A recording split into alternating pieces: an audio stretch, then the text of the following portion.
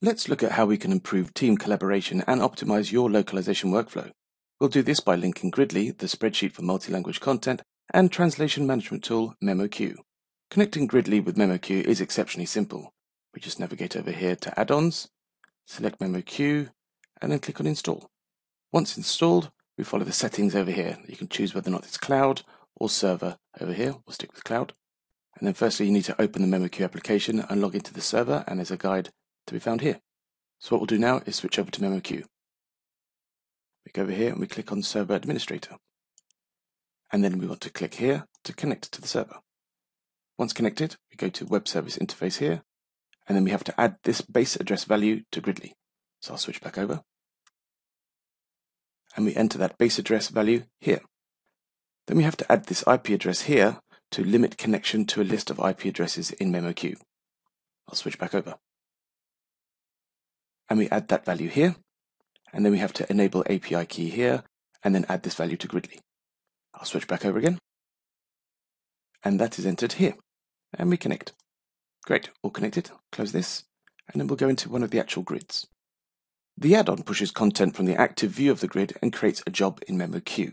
To be able to do so, the view must contain a source language and any target languages, and also dependencies need to be set between them, as you can see here. As content in Gridly can be continuously created and updated, you can use filters to only push content to memoQ that needs to be updated. Using filters here, you can see here that I have this Boolean set to true on the review needed column, which gives me this view here of these 10 strings.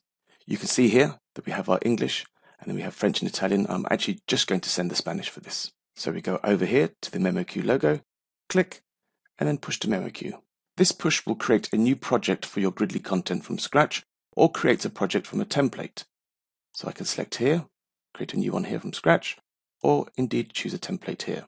So you can use predetermined settings when creating that project. I'll just create a new one from scratch like this, select my English source language. Of course, you could have multiple source languages if you are pivoting, and then select our target language. I'm just going to select the Spanish, and then we can select other columns as well, and also choose whether or not to push up-to-date records as well. And then here we have our context key, so we'll send the record ID, but you can also add any comments, maximum length as well. So I'll leave those as they are now, click push, and then off it goes to memoQ, so we'll switch over.